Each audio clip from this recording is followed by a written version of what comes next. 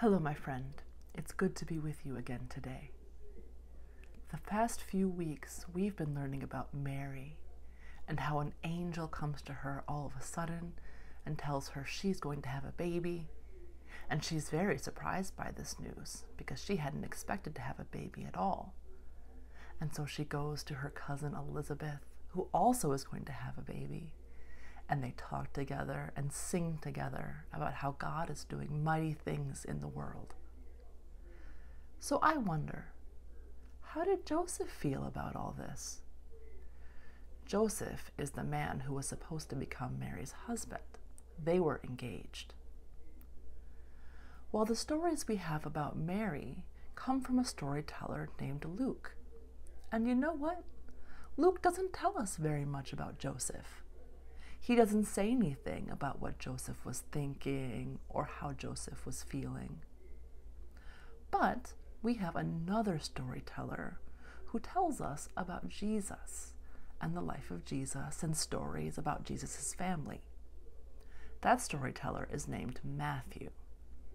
And Matthew says, "Don't worry, I'll tell you about Joseph, what he was thinking, what he was feeling, how he came to learn that Mary was going to have a baby." So let's hear what Matthew has to say about Joseph. Joseph was engaged to Mary. One day, he heard that she was going to have a baby. He was very confused by this news. He hadn't even married her yet, and already she was going to have a baby? He went to bed that night thinking about what he was going to do next. Even though he was worried, he eventually fell asleep. In his dream, an angel came to him.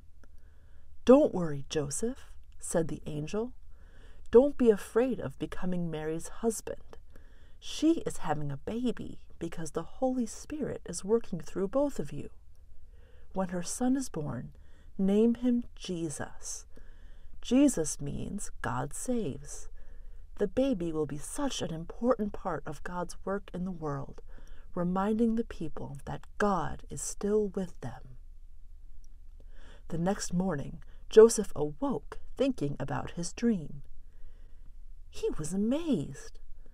When he was a child, his parents had told him stories of their ancestor Joseph, who had learned things from God through dreams. He also remembered the story of Joseph's father Jacob, who saw angels in a dream climbing a ladder to heaven. But even though he had the same name as his ancestor, Joseph never thought an angel would speak to him through a dream. This was incredible. But now he knew what he was going to do. He would take Mary as his wife, and they would name their baby Jesus. Joseph knew whatever was going to happen next would not be easy, but he was grateful to be able to play this small part in God's work in the world. The end. I don't know that I've ever had an angel visit me while I was sleeping. Maybe I have. Who knows? I do know that sometimes I will be wondering about something or worrying about something, and then I will go to sleep and wake up the next morning and feel better about it and know what I need to do. Sleep can be helpful that way. I'm glad Joseph had a helpful dream that helped him know what to do.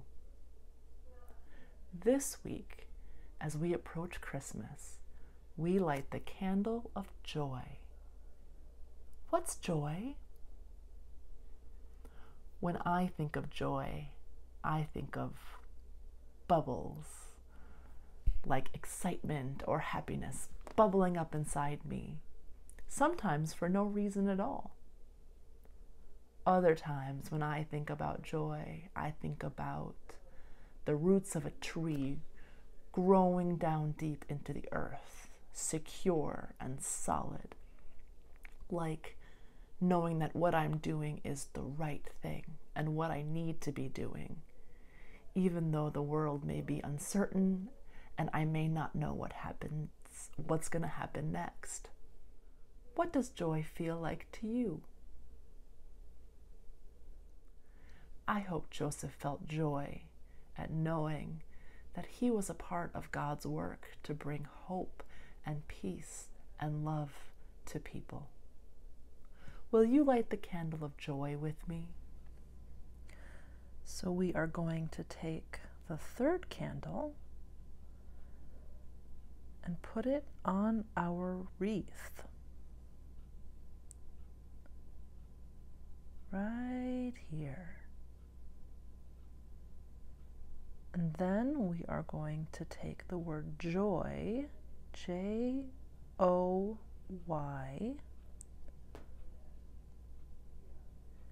and put it under the candle. Right there.